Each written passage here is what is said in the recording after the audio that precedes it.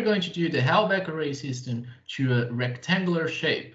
So as you can see here in the image, we have the same idea as the Halbach array systems as I have shown in the first video of the series, in which, and as a result, we want to get the augmented magnetic field on the upper part of this geometry and the canceling out of the magnetic field in the bottom part of it. And we are going to extrapolate this 2D view to a 3D view.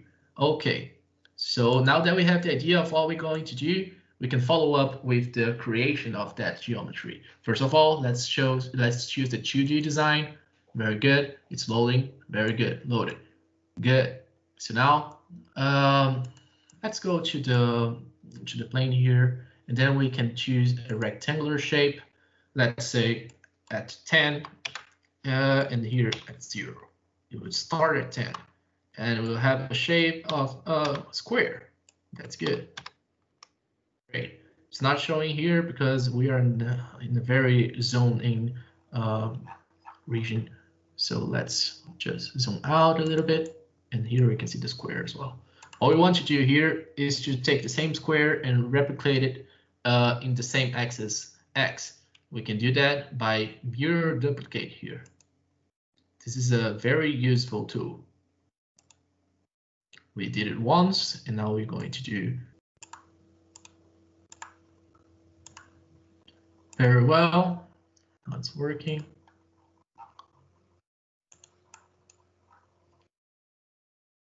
Good.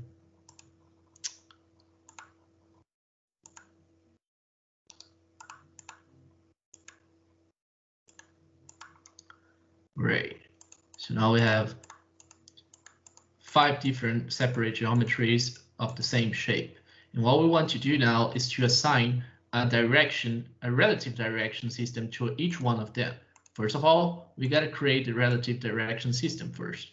So to do that, I'm going to create a relative coordinate system and follow up the arrows as we see in the image. Good. So for the first one, we want axis in the global direction. It's already in the global direction, so I'll leave it there. So the second one, we want the axis to be facing upwards. Good. Now we need it to be to the other way, other side. Now we need to go bottom side. And now we want it to go to the global direction as well, in which we don't need because we already have the global direction. Very good. So now in the coordinate systems, we do have them all here. So we have the first one facing up, the second one facing left, the third one facing down. Very good. And now we're going to apply them to the respective geometry. So by clicking here, we can either click here or in the tree. I'm clicking here to make it easier to understand. So I go to orientation. This one is already global. The global axis is already going that direction. That's what we want. Very good. The second one, we needed to put it in the CS1, which, no, my bad. CS2. No, it's CS1, which is facing up. You can see right here, CS1 is facing up. Nice. So now you want the third one to be facing left, should be CS2. Very good. You cannot see here, but it is facing left. And the third one facing down, CS3, and the other one facing global as well. Very good. So now all we have is that we have, for each one of these, they have their own coordinate system, and that's going to implicate in the direction of the flow of the magnetic field when we simulate the field around. So that's very good. I want to do a zone of influence around them as well. So what I'm going to do is create a region. Let's say to be like 50. That's good. This is a nice region. Then we can extrapolate these. Oh, first of all, we give like the magnets their magnetic material, which would be the neodyme alloy. Good, that's good. And then the region is vacant. That's perfect. Then we can extrapolate these to a 3D view. I'll put the same parameters as I put it in the X and Y direction in order to keep it squared. So this is 10. Very good. So now we have quite a good 5 neodyme magnets here. That's nice. And the region around them. What I want now is to simulate what we have here. Let's see if everything is okay. Make setup default and check. Everything is okay. So now I want to analyze it and see the results and see if it follows up the idea of an argumented field where the fields are supposed to be argumented and a cancel field when they are supposed to be canceled. Very nice. So a good thing to keep it in mind is that we were seeing 2D like this. The Y direction facing up and the X direction facing left. And this is what we expected. And this is what we had in the 2D view. So if you see the image right here, this is what we expect. We expect the argumented field to be on the upper part here where I am showing, and the cancel field to be on the bottom part of it. Very good. The simulation is done. Let's follow up with creating here some, selecting the geometries. All the geometries they are selected, and I'm going to simulate the field. I'm going to simulate the field with a string line first on the edges to see if they follow the idea of the string line in the picture. And the meshing is running. It's going to take a little bit to calculate because it's a 3D image.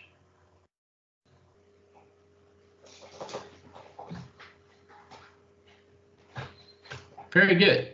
I realized that my region of interest is too close to the system here. That's not good because that's not allowing us to see the whole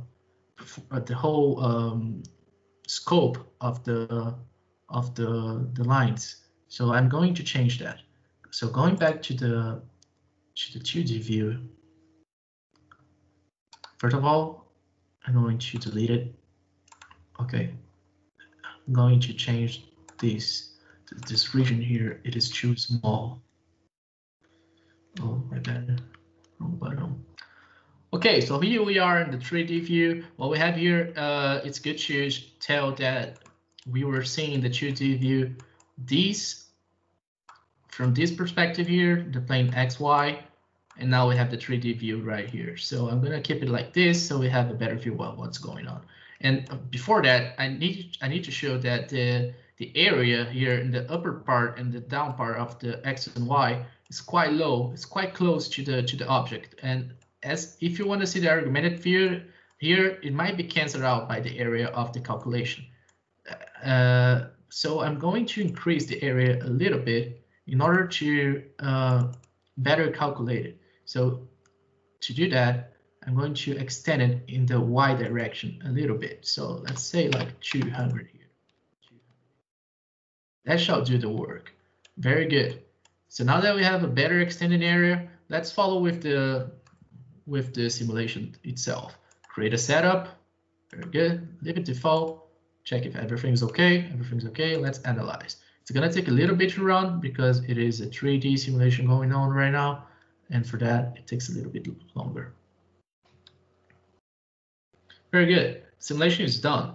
So now we can see what we have. Let's select all of these geometries, click in field overlays, go to the magnetic field and choose the vectors. By choosing the vectors, we choose all objects. And I want to plot this string line. The string line is going to give us the same image as shown in the picture before. It's going to calculate a little bit. There are a lot of string lines here.